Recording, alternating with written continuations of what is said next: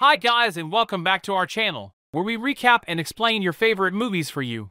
What if one day you wake up and find your beloved gone, but with their grief you also find all the fingers pointing at you behind their disappearance? Prepare for goosebumps as you embark on an action-packed journey.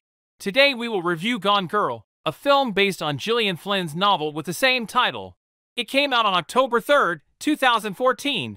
Not to forget, it stars everyone's favorite Ben Affleck.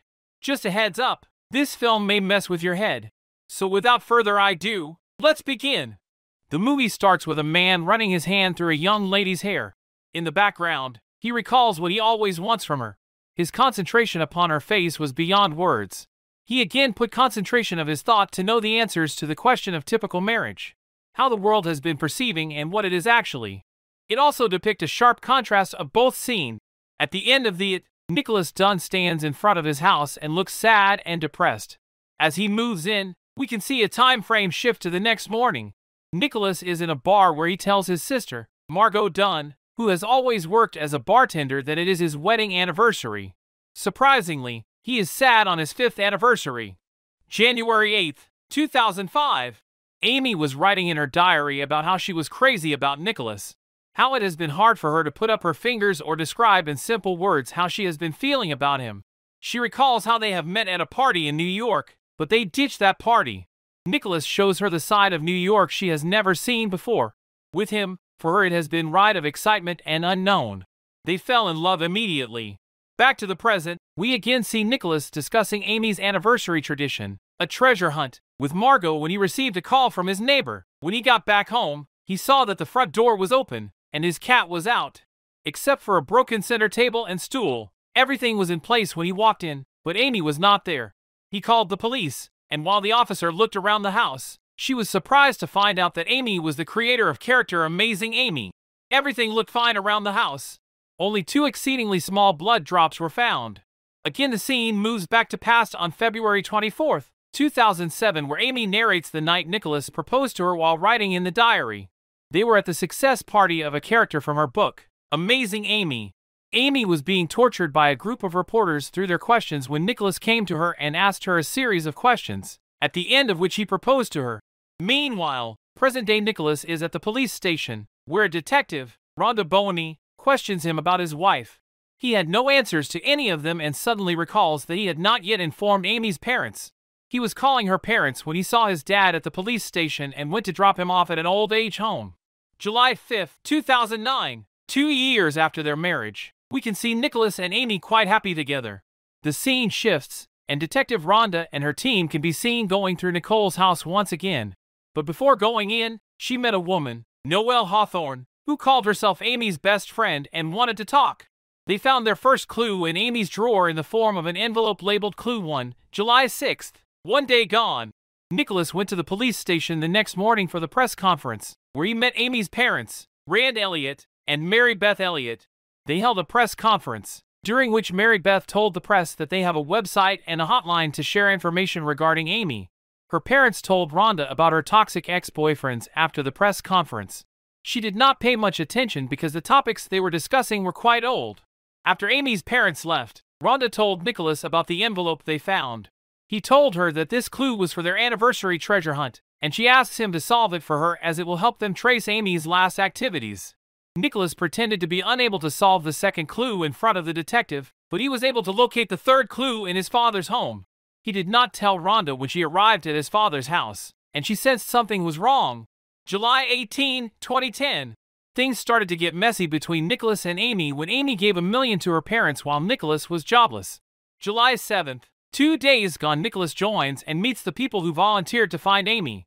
While Mary Beth was annoyed with him for acting like a hero, he noticed an odd man among them. When Rhonda inquires about Noelle Hawthorne, Nicholas responds that she is not Amy's best friend. The next series of scenes shows an enormous amount of people finding Amy. When Noelle Hawthorne shows up once again to meet Rhonda, she refuses to meet her. September 23rd, 2010. Nicholas and Amy moved to his hometown, Missouri, as his mother had been diagnosed with stage 4 cancer.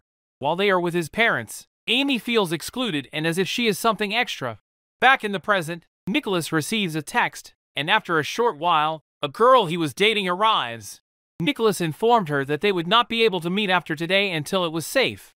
They then spend some time together. October 2nd, 2011. Things between Nicholas and Amy are at their worst. Nicholas spends most of his time out, and Amy does not exist for him. They started to fight about having a baby, and one day it got so bad that Nicholas pushed Amy. The next scene showed Rhonda asking a young boy who appears to be involved in drug dealing if he saw Amy. He informed her that she came to him on Valentine's Day looking for a gun.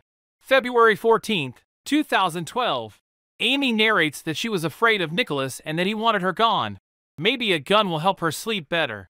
The search for Amy continues, but it takes a different turn when Noelle appears during Nicholas's speech to the people of the town and tells everyone that Amy was pregnant. Rhonda bends her search toward Nicholas, but he refuses to talk without a lawyer. Moger also went to Nicholas where he lied to her that Amy did not want the kids. Following Margot's departure, Nicholas attempted to solve the third clue, while Rhonda searched Nicholas' father's house for a clue. Both were successful in finding what they were looking for. With shaking heart, Nicholas found his gift for the anniversary, while Rhonda found Amy's diary. The scene shifts to Amy driving away in the background, narrating that she will live her life while Nicholas rots in prison for her murder. The urgency and firmness in her voice gave away the essence of years of hatred she was keeping in her heart. As Amy drives away, she recalls how she set up everything to put her murder on Nicholas. She made Noelle a friend and pretended to be a helpless and suppressed wife whose husband beat her, threw a lot of blood around, and then cleaned it to leave the mark of physical abuse, wrote the diary in containing some truth and some lies including that Nicholas pushed her and she is afraid of her, burned the diary to the right amount, faked the pregnancy with the help of Noelle's urine sample, did a heavy amount of shopping on the credit cards to show Nicholas in debut, a motivative to kill her, and left the clues as the anniversary tradition which could help her in framing Nicholas. July 5th, 10 hours gone. Amy settles in a new place and changes her outlook. When Nicholas found the anniversary gifts and the last letter from Amy, he realized what was happening. She farmed him for her murder. Time passes, and we see Amy plotting her suicide. She marked her calendar with sticky notes on how everything will proceed while also enjoying the remaining time. Nicholas hired Tanner Bolt as his lawyer, and they planned to meet Amy's ex-boyfriends, who went through a similar situation. Nicholas met Tommy O'Hara. Amy farmed him for rape, and Desi Collins refused to share anything.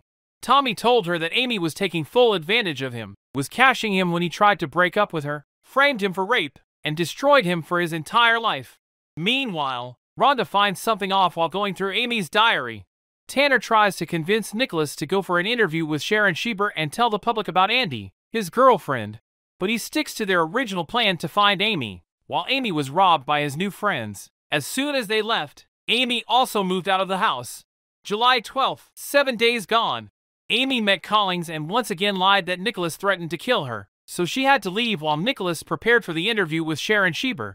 Before the interview, Andy gave a press conference and told everyone about her relationship with Nicholas.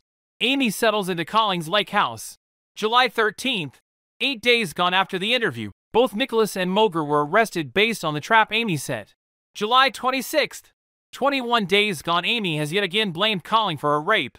She staged the scene in front of the camera in such a way that when they were combined, it looked like rape, while Nicholas was billed out of jail by Tanner. August 3rd, 29 days gone. Amy did her final preparations to get done with Collins, and when he came back home, Amy murdered Collins while having sex and portrayed it as self-defense during the rape. August 4th, 30 days gone. Amy returned to Nicholas covered in Collins' blood from the previous night. She hugged him and passed out in his arms. The next scene shows them at the hospital with Rhonda and a team of other detectives. Amy told them that Collins kidnapped her and assaulted her every night while he kept her tied to a bed. He used to punish her by starving her. Throughout the whole story, Rhonda seems unhappy and tries to cross-question her, but she was silenced. Amy came back home with Nicholas. She confessed and told Nicholas the truth about Collins' murder. After he says that he could not stay with her, Amy reminds him that this will make him look evil. He agrees to stay until the situation calms down, but he cannot share the bedroom with her. He was terrified of her. Day 1 home, August 5th. Amy is now a hero and a survivor, and she has met her fans and the press.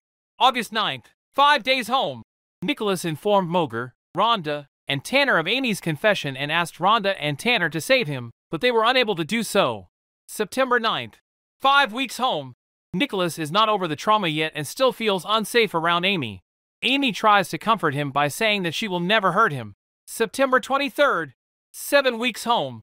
While they prepare for an interview with Sharon Schieber, Amy told Nicholas to confess the things he didn't do but that she wrote about in her diary, such as pushing her and buying everything on credit. Nicholas agrees without any argument. Moreover, Amy told him that she was pregnant, and this news shocked Nicholas to the core. They were never together after she came back. He threatened to leave her and said he wanted maternity and blood tests, but Amy was once again successful in stopping him through emotional blackmail about his children. Before the interview, everyone was gathered at their place during he told Moger about the pregnancy. This broke her. She says she cannot see him enduring torture in the name of marriage, but Nicholas asked her to support him like she always did, and she did. During the interview, Nicholas said that Amy is pregnant. The scene shifts and we are brought back to the first scene of the movie where Nicholas is running his hand through the hair of Amy, and the questions he wanted to ask her makes more sense this time.